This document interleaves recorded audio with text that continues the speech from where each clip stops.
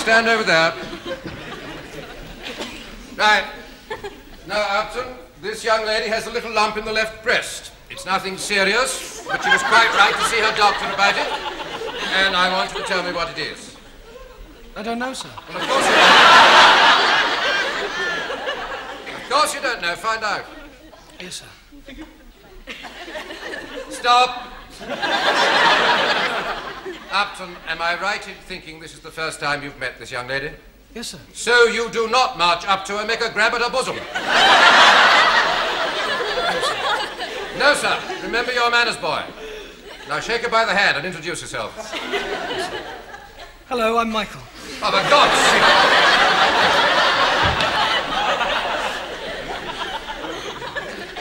sake. Miss Walker, this is Dr. Upton, who wishes to examine you if you've no objections. No, carry on. Thank you. There you are, Upton. Get on with it. Stop! Control yourself, Upton. I've spent the last hour teaching you how to examine a patient. It obviously hasn't percolated through to that atrophied conglomerate of malformed neurons you use for a brain that you ask questions first. Sorry, sir. Well, get on. Yes, sir.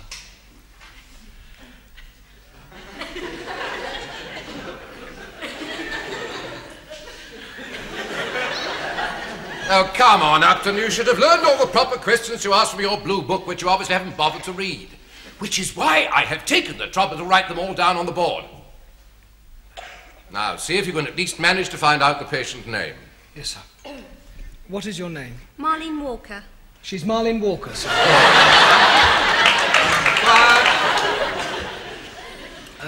And address? 13 Norris Road. 13 Norris Road, sir. Well, don't tell me. Write it down. Yes, sir. And how old are you? 22.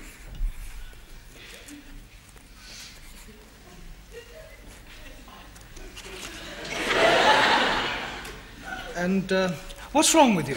I thought you were supposed to tell me. Ask Miss Walker why she went to the doctor. Oh, about the lump. And where exactly is the lump? In the breast. Lump in the chest. Breast. Lump in the Shall I examine her now, sir? My God, Upton, you're a fast worker.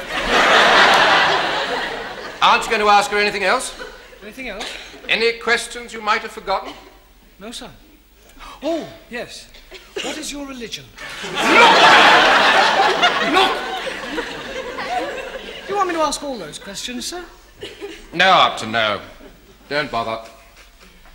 A brilliant diagnostician like yourself obviously doesn't need to. But we can discuss that later. You better just examine the patient. Yes, sir.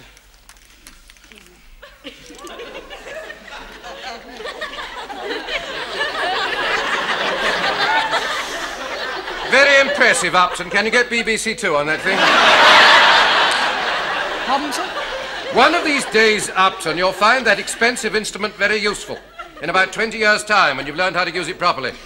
In the meantime, remember, the most important part of the stethoscope is the part between the ears. Yes, sir. Now put it away and begin your examination properly. Yes, sir.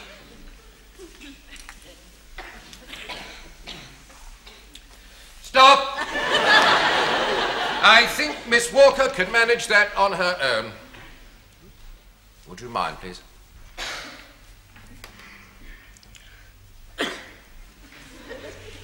Now, Doctor, examine the breast. For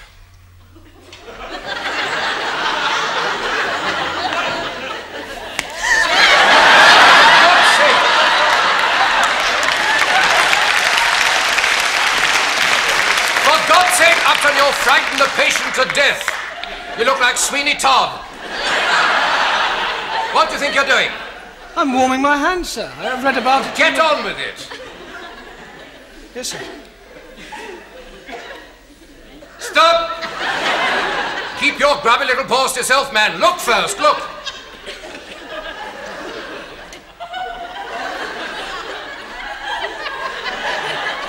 What do you see? Well, Anything unusual? yes. No. No, I mean, no. Neither do I. Now palpate. What's that? Feel, Upton. Feel.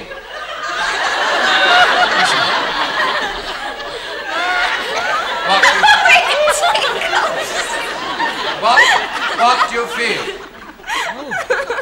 Oh. Well, she's got a sort of, lump.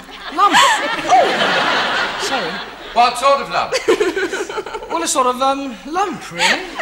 Where? On the end of her nose? No, sir. Well, where? No. In her, chair. Tell me about it. Oh, God. Please. Well, it's sort of, lumpy. I have spent all day telling you how to describe lumps. Position, shape, size, surface, remember?